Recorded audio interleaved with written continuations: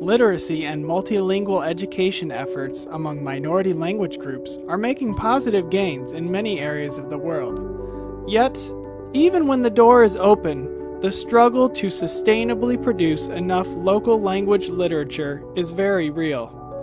So, literacy efforts often settle for what is practical instead of what is needed. True literacy requires the existence of hundreds of books, but who will create them? And with what content?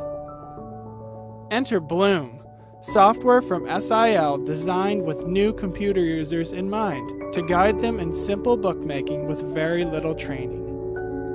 Bloom's ambitious goals of 10 times more books produced entirely by local language communities are backed by easy-to-use, powerful features. Bloom includes predefined templates and layouts for the most common literacy and multilingual education works, and even those can be easily customized. Pictures are an important component of simple books, and Bloom integrates with the Art of Reading collection to offer free, reusable drawings. Bloom knows all about languages, and it's easy to switch between 1, 2, or 3 simultaneous languages. Bloom's interface is also available in several languages, and more are being added all the time. Bloom puts the question of license to rest.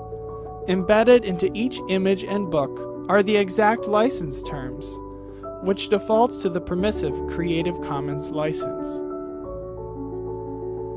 Once you've made a book, Bloom can produce a PDF of your book faster than you can refill your printer with paper. Switching between A4 and A5 booklet sizes is effortless. Bloom takes care of the rest. Bloom is easy-to-use, purpose-built software for the mother tongue literacy worker, with plenty of power and flexibility where it matters. Bloom is more than just a tool, it's a call to action. We need your help to grow a library in each minority language in order to enable local language literacy to happen. Get started now on bloomlibrary.org.